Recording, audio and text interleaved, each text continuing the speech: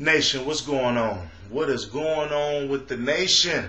Now, I got a question. Do some of you guys look up to me? I know a lot of you guys send me emails telling me that you look up to me, you respect me, I'm like your idol and stuff like that. And I'm not saying that to toot my own horn. I'm saying that because I recognize that. You know, that's why I do certain things on here. You know, I try to watch my language. I try to be positive, you know, when I make my videos. Now, I was looking at a video that of a football game that happened in the Bay Area, where this Pee Wee team, I guess they was tied for like first place or something. They was trying to make it to the playoffs or whatever, and things escalated. Put it this way: the football team, I guess they got into a little scuffle, but guess what? The coaches started fighting.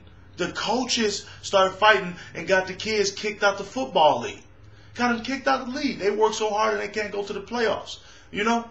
Now, what's the point of kids playing the sport? You know, of course, because they love it and they want to, you know, probably be football players when they grow up or whatever.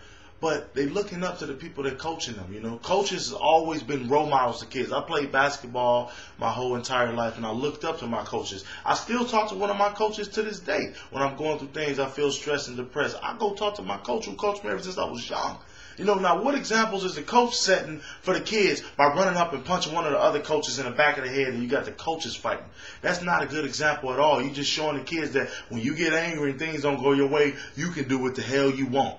That's ridiculous. You know, them kids shouldn't be punished. Those coaches should be punished. They should be kicked out shouldn't even be able to coach no more. You know, I know tempers flare, but come on, you got to be mindful and control your temper when you're in an environment around a bunch of kids. That's just ridiculous and out of hand. If my kid was playing for that team, I have a lot to say about that because I wouldn't fight in front of my child. I sure in hell don't want no coach or no teacher or some authority figure fighting in front of my child. I want to know what you think about this, nation. Tell me what's on your mind. You know, tell me.